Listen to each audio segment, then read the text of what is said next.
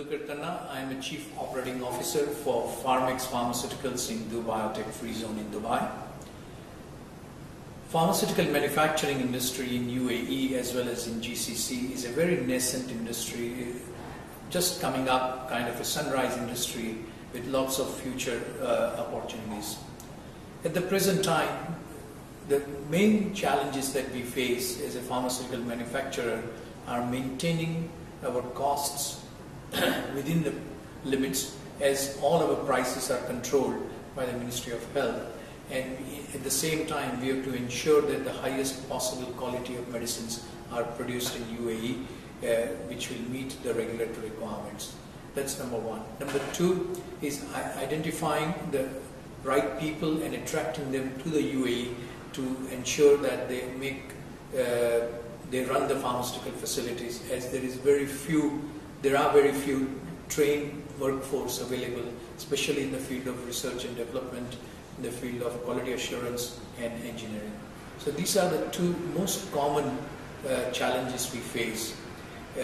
So the other challenges we face is the regulatory pressure, as we have to maintain a very high level of dossier requirements, CTD submissions, which increases the cost of submissions, and the timeline it takes. The time it takes to commercialize the product is anywhere between 6 to 9 months, which is very much as per the industry standard, but at the same time one has to take those factors into account.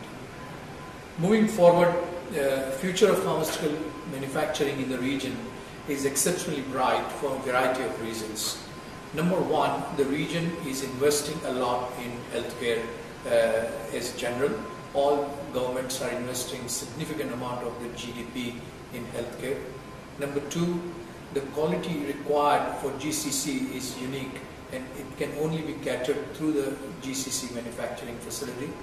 And number three, the GCC countries, especially UAE and Dubai, have created a fantastic infrastructure and incentives for any pharmaceutical manufacturer to set up a facility in the UAE.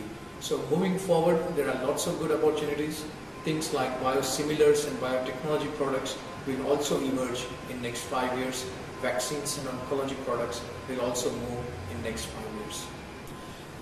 I think the MENA Pharmaceutical Manufacturing Congress is an appropriate platform at this point in time, when the industry is going through a massive expansion on manufacturing facility, introduction of new products and facilities, new hospitals and new healthcare requirements.